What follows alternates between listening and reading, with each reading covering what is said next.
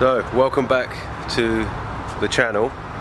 I decided to come here somewhere quite quiet so I could do some filming for my new whip. Now, some of you probably wanted to know what it is. It's quite obvious really. It's a Vectra, and it's the 2-litre SRI with the red turbo badge. Now, according to what I've been reading up, is that apparently this was a BTCC racer, 200 of them were made, blah blah blah. I wasn't exactly sure if that was true, so I can't really find any information on it. It just seems to be quite sporadic when you try to find some information on these cars.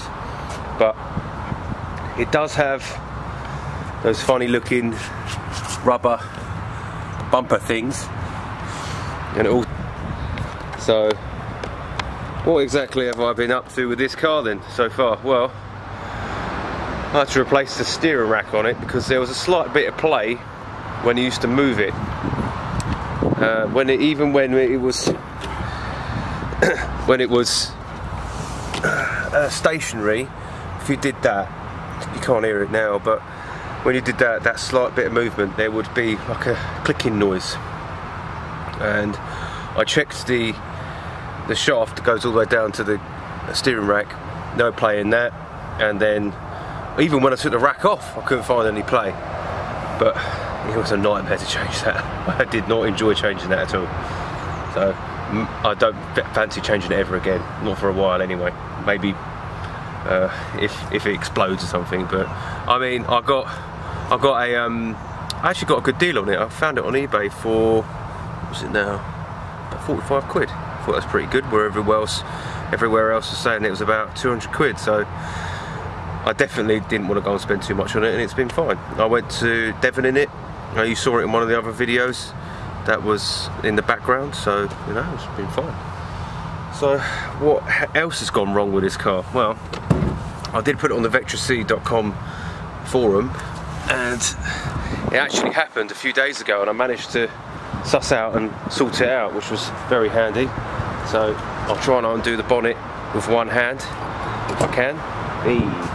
Right, okay, so let's see if I can get this to hold up with my head. Now, that bit there, focus it in, that bit there was actually leaking a little bit, because what my plan was to change the coils, because there was a slight misfire which seems to have gone when I've changed it. So it looks like I was on the right path with that.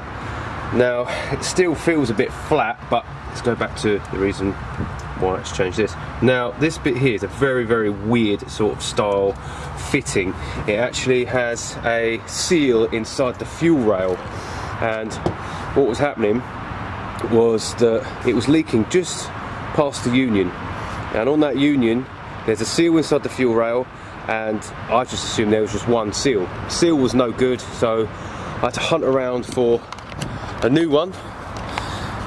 Well, not a new one, but I had to hunt around for a seal which would fit it, and it turned out that it's actually a imperial size seal, which was quite annoying because I didn't realise it was imperial, but I do now.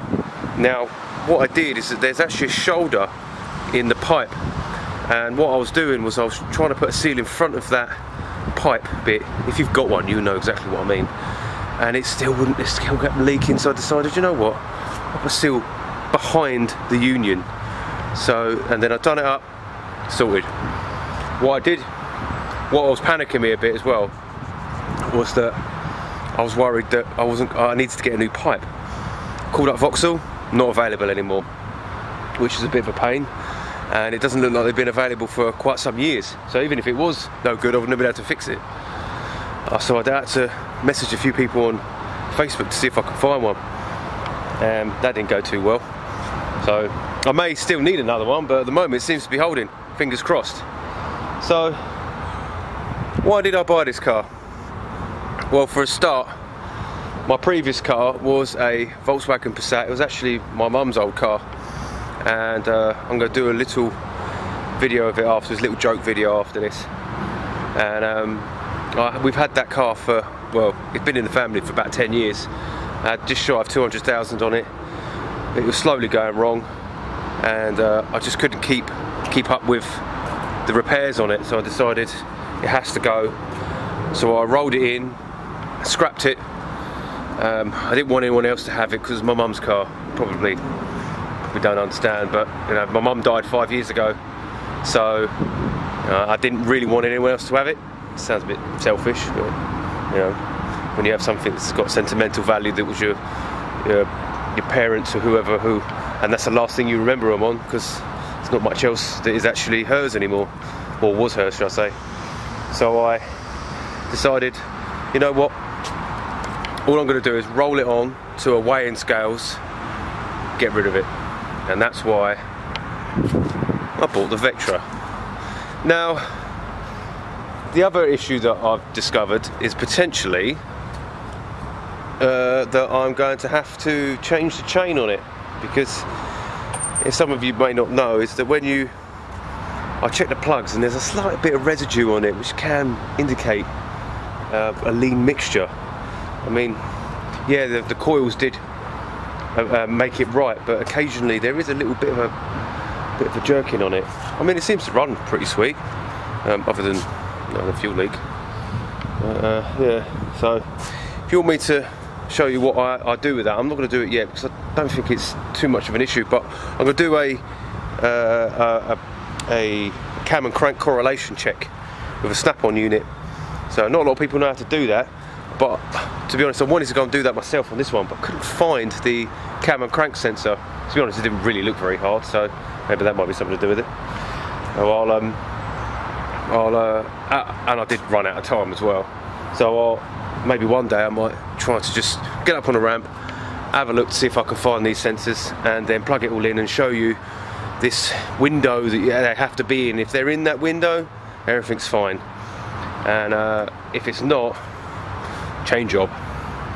Now I've put out the feelers to go and see how much the chain is, and with chain guides, and I wanted to see if I could get a new oil pump for it, because most oil pumps in modern cars are like chocolate. So I mean, the amount of oil pumps we change for vehicles is unbelievable, and I think you can't buy one for this. I think you have to buy a repair kit, so maybe I might have to do that. Anyway, I will leave it there, and I'll do my little jokey video for my other car, and hope you enjoy it. It is a dedication to my mum's car. Yeah, okay, it's a bit of a joke, but it was fun to make. It was fun to make, and it was a bit silly. I suppose that you always have to have a silly moment, don't you? Anyway, enjoy. So this is my daily runner, and this is an awful car. I'm about to scrap it.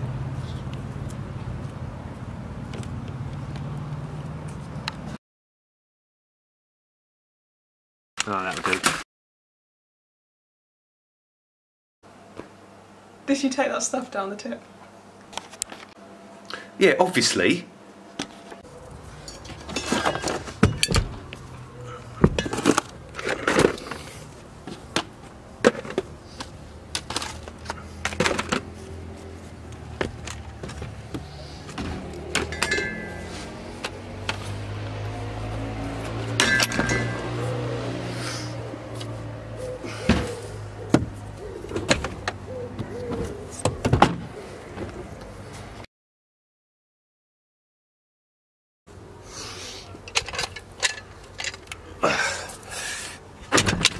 Yeah, that'll do.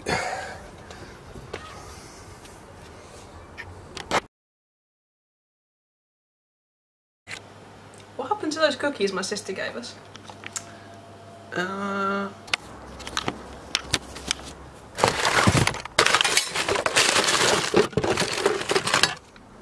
Whoops.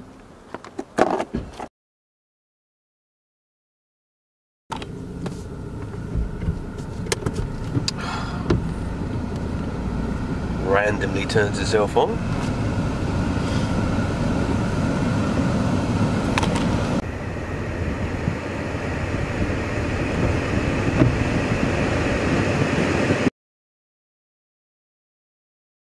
That diff caused that scratch when I couldn't hold it in a weird position. I'll do a reenactment.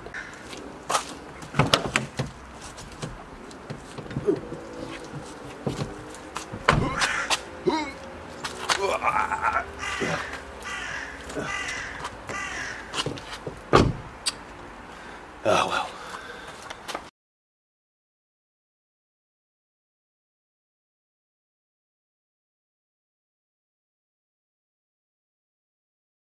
Thought I'd give a shout out to Ace Hoses because they managed to help me with the seals that I couldn't find for my fuel line.